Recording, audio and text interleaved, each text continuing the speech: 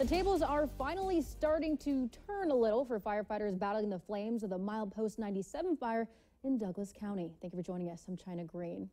Currently, the fire has burned over 12,500 acres and is 25% contained.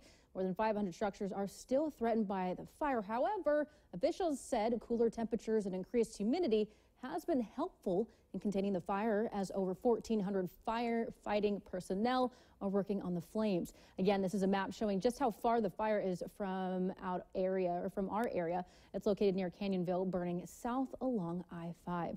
And KZI 9 News meteorologist Andrew Shepetofsky joins us this evening with an inside look of the containment efforts from the firefighters on the front lines.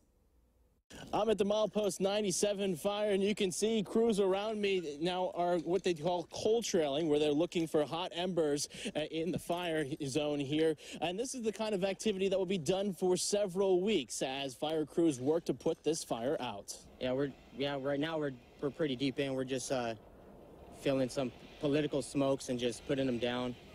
And yeah, like you said, it just getting 100. Now, with crews getting a better handle of the Milepost 97 fire, this is something you can see more and more on the fire lines as crews look to put out those hot embers and get this fire contained. In Canyonville, meteorologist Andrew Shepetofsky, KZI 9 News.